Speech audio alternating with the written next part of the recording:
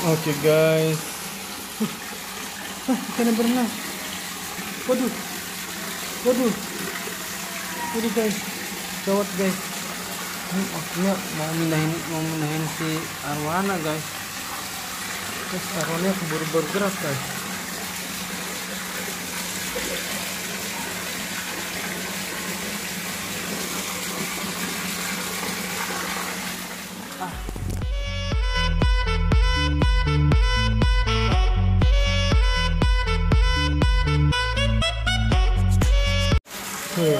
Panics.com guys.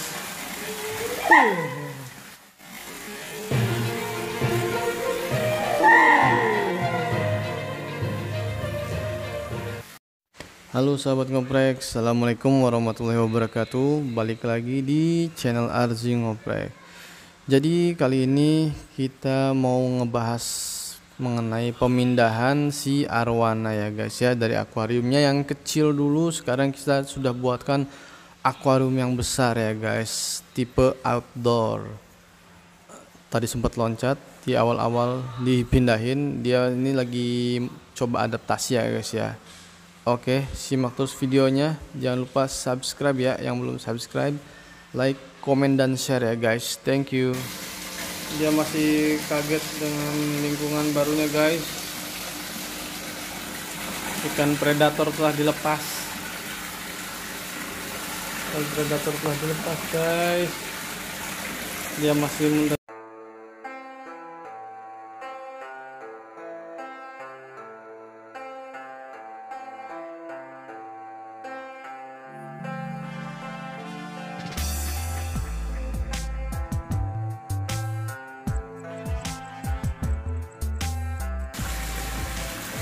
menyesuaikan dengan kondisi alam guys. Masih muter-muter aja deh guys. Semoga nggak loncat-loncatan ya. Jangan dong, jangan loncat-loncatan dong guys. Loncat-loncatan dong Aru. Dia masih belum terbiasa di kolam yang luas.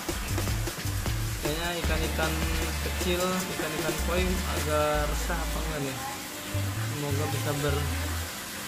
Semoga bisa berteman dengan baik.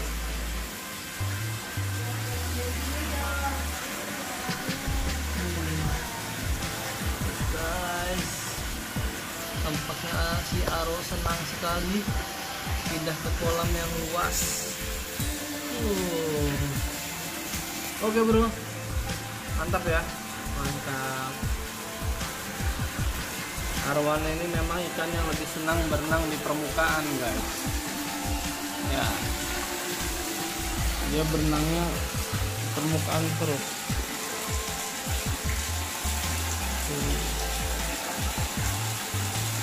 Besar sekali, besar sekali guys.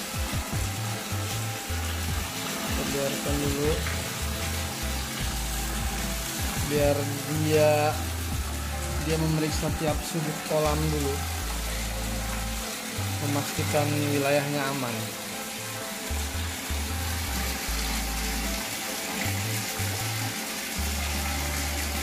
Lihat ikan-ikan koi pada mojok guys. Ada sang predator. Di kolam sudah disediakan ikan mas kecil, ada dua ekor. Kalau dia lapar tinggal kejar aja, harusnya tinggal berburu.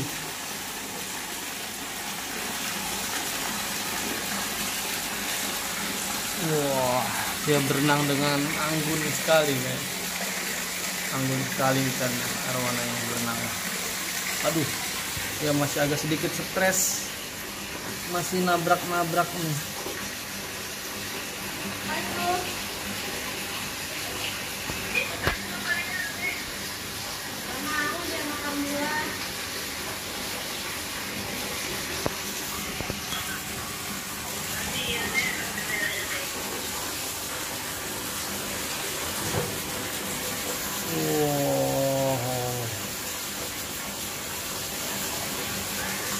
Dia berpose, ikannya berpose.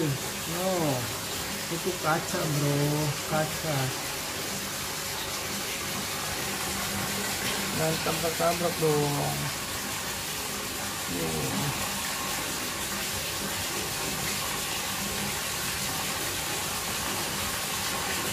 Semoga aman, senang, dan bahagia di kolam yang barunya si Aro, daripada di akuarium yang sempit, ya kan.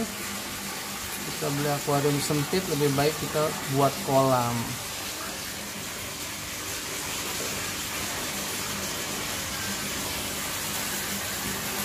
Akhirnya si Aro merdeka, guys. Memang sebenarnya tujuan awal kolam ini dibuat juga untuk si Aro, guys, buat si Arwana, bukan buat kita mau pelihara koi ya. Memang tujuan awalnya mau buat si Aro nih. Jadi karena akuarium yang lama kan sangat kecil ya, akuarium ukuran 60, dan kalau kita beli akuarium yang ukuran 1 meter pasti bakal kurang juga nanti ke depannya. Harus beli yang 1,5 meter, guys, dan harganya lumayan ya, lumayan mahal. Terus kalau sudah kita beli akuarium yang 1,5 meter sampai 2 meter, kita harus beli raknya juga, harus beli mejanya juga, dan peralatan dan lain-lain tetek bengeknya, guys. Dan belum tentu awet juga. Terus lumayan makan space juga, bingung juga. Bawahnya juga ongkirnya lumayan.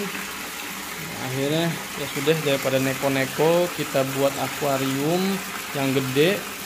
Akhirnya kita buat akuarium, kolam semi akuarium. Seperti guys kronologisnya. Nah, air di sini masih cukup bagus ya.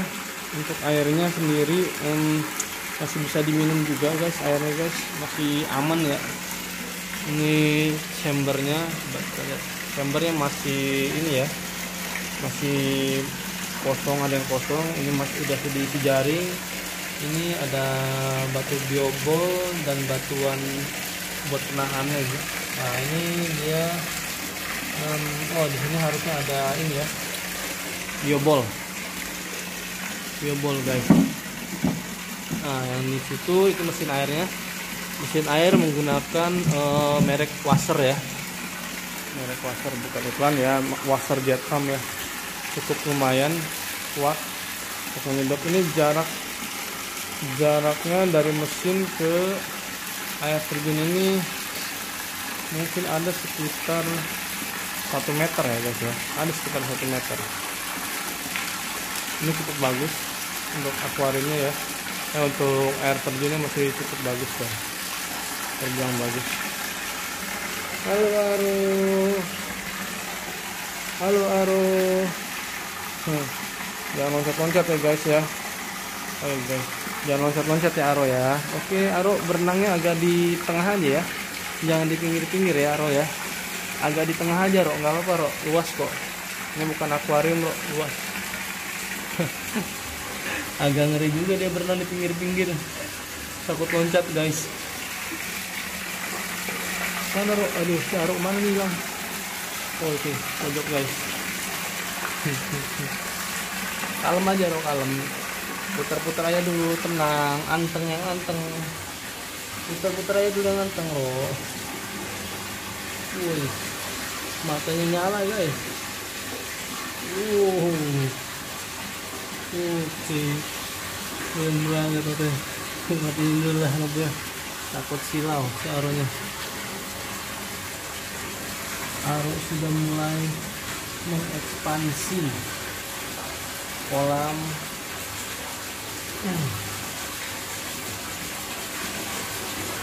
Ya, ini harus super ekstra super ya, karena kita kolamnya ini outdoor. Ini harus lumayan hati-hati kalau dia loncat.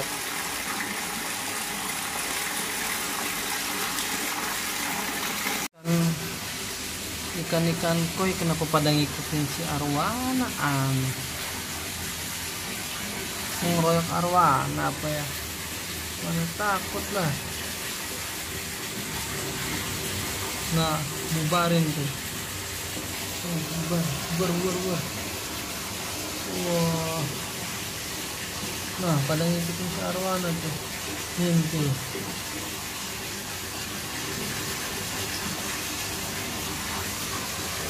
sebelum ada arwana nih ikan koi pada takut-takut nih, ngumpet di pojok-pojok. Begitu arwana dilepas, pada berani dia berenang sana kemari.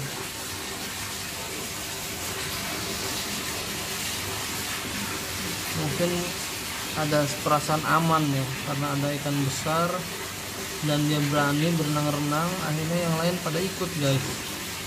Nah lihat, ikutin si arwana. Nah arwana ngerasa terganggu guys. Nah ini bertiga guys, ikutin si arwana, lihat mulai berani dia berenang-berenang. Wah kacau nih koi.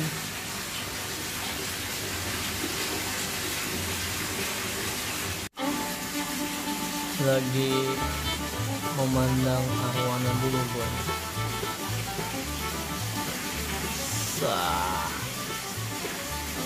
Wah, keren guys.